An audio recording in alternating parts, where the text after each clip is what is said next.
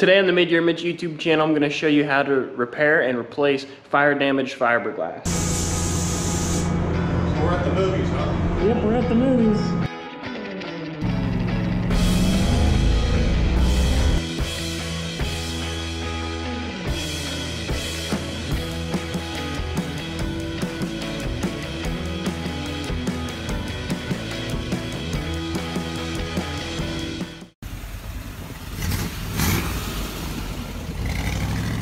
So here's the door for my Corvette race car I'm building, and as you can see, it was in a pretty good fire. All the glass broke out of it and it's very, very damaged. So when fiberglass catches on fire, the main flammable part is the resin. So it kind of just leaves the fibers behind. So you have to re-impregnate it with resin, but this part's way too far gone. So I have this convertible skin I'm going to use, which is a little... Oops. Try that again. So I have this convertible skin. It's a little bit different. The back corner is different here.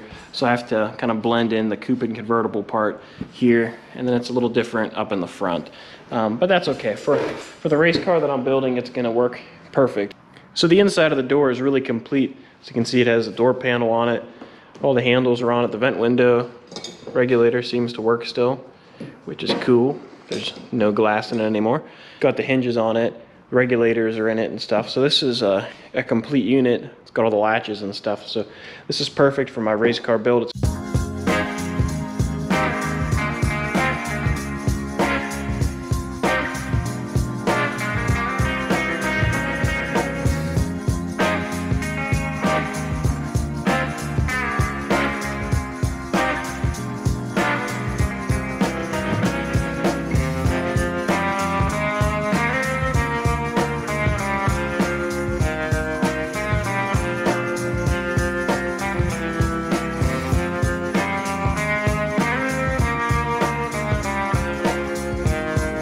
So I got the panel off, got the hinges off, and looks like this vent window regulator has one of the classic problems where the backing plate falls off and this gear is just able to walk around in there. So good thing we're fixing this.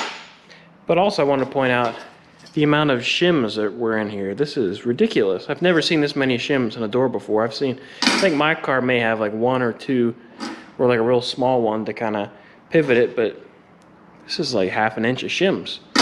So obviously this car had some door alignment problems, among other things at this point.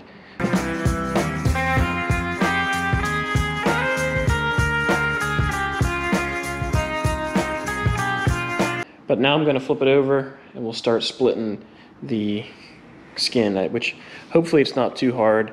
We're going to have to see how much we're going to have to reconstruct here around this area. I don't know if... I think this is part of the inner door skin, so we may have to do some repairs here or do some repairs after we bond the skin on.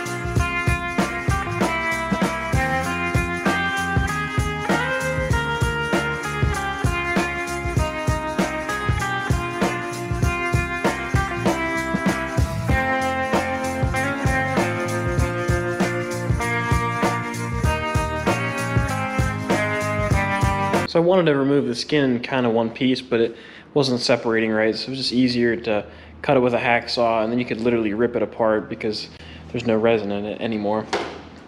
And then I could just get the hammer and chisel in there, peel it back, which is what I did over here.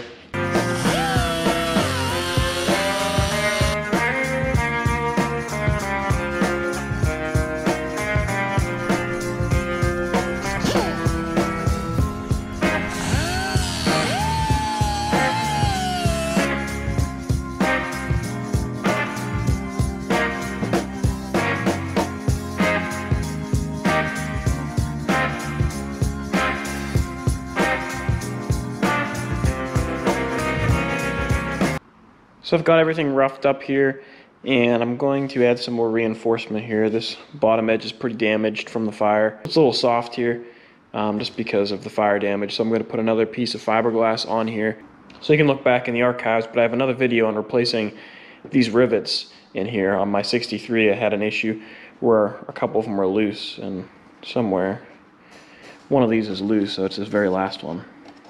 So when that happens, the physical door will move, but this part won't. So if it gets too bad, you could have some serious issues, which I could have had on my car. But since the door skin's off, it's a lot easier to replace these now. So I've replaced this rivet with a bolt, Loctited it, cranked it down, and then I went and reglassed some of this stuff like you just saw. I put a piece of fiberglass kind of all around here, and that really brought the strength back to this area.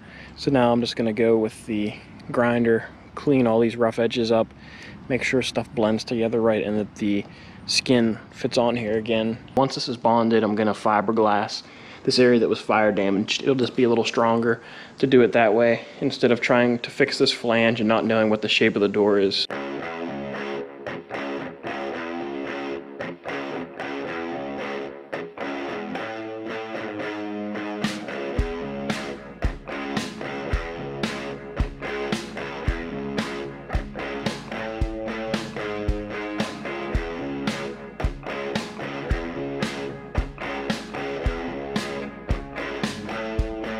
The door skin bonded up to the door shell real nice. The way I had it clamped, it left a pretty nice tight seam here. So now I'm going to go grind this back a little bit and put some of that fiberglass filler in here to blend these two together. I'll hit some of this stuff with a DA.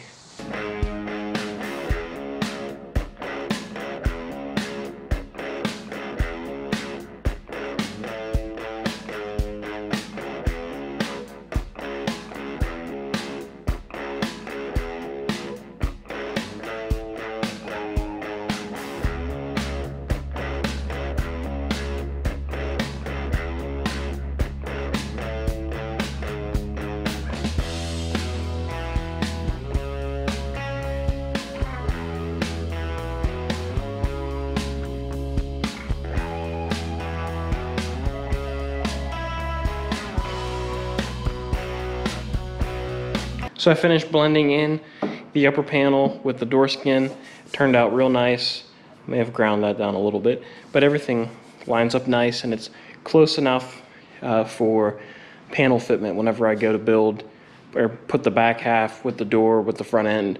This will be good enough to get me in the ballpark, and from there I can do a little body work if I want it to be closer. All this stuff up here that's burnt, this is going to have to be reskinned. I'll have to grind this down and put a layer of fiberglass over it to make it nice, because you can put resin on it, but you burn through and you hit the nasty burnt fiberglass. So this has just got to be reskinned, and I have to figure out what to do down here. But for now, this project is done. It's good enough, like I said, to get it fit. So over here, this patch turned out real nice. Just went here and covered it all up with fiberglass that'll reinforce this lip, which was pretty weak from the fire, and it makes it conform to the door skin. I could have spent time trying to make this lip beforehand and trying to make it perfect, and it still wouldn't fit properly. So the best thing to do, bond the skin on, grind it back a little bit, and then make the fiberglass up to that. So this is going to go on the shelf along with this firewall, which is another project.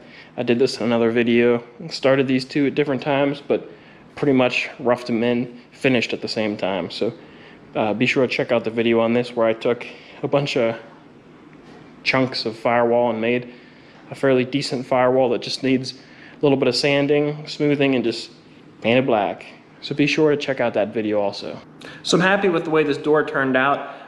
So be sure to stick around on the YouTube channel. I have a lot more videos coming on this project, doing a lot of fiberglass repairs.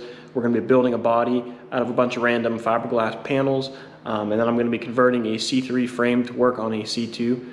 So be sure to check those out. If you enjoyed the video, please give it a thumbs up. Don't forget to subscribe, and I'll catch you guys later, because I got a lot of work to do.